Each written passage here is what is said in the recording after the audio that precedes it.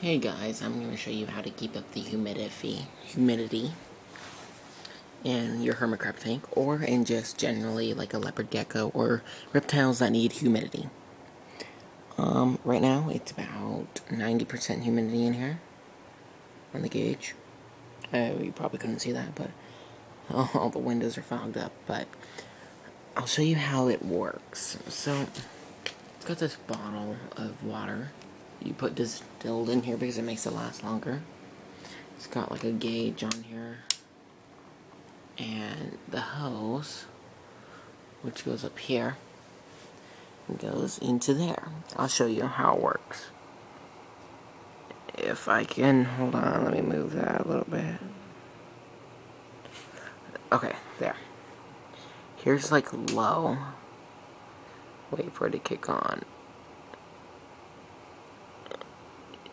Okay, there's low.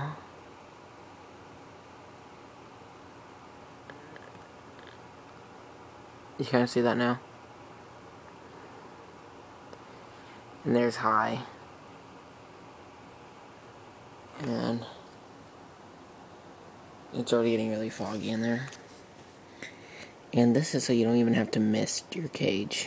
But I'm going to turn it off because I would do it once in the morning when I take a shower and once in the night when I take a shower.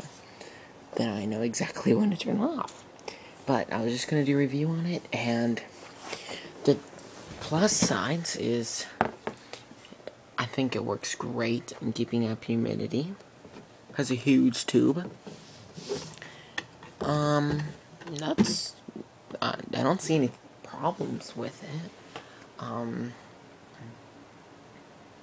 The price of it was kind of a little bit weird. $59.99.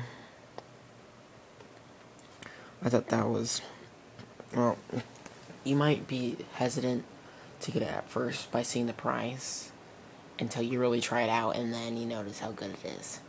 But yeah, so that's the review on the Reptifogger. If you have any other videos you'd like me to do, please comment and subscribe. Thank you.